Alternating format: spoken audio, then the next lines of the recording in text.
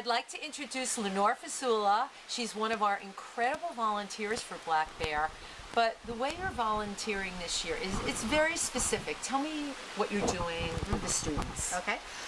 I am on the board of directors, and my job is to be the school's partnership liaison for young people, also to be inclusive, that if maybe they're homeschooled or maybe they're not in school, so that they would be allowed to participate in whatever level that they are. And so we've met with 4 different regional high schools in the area and middle school, and we've had a great response. I've heard the response is just absolutely terrific. It is wonderful, and we really, as I do myself, feel very passionate to get the young people in this community involved.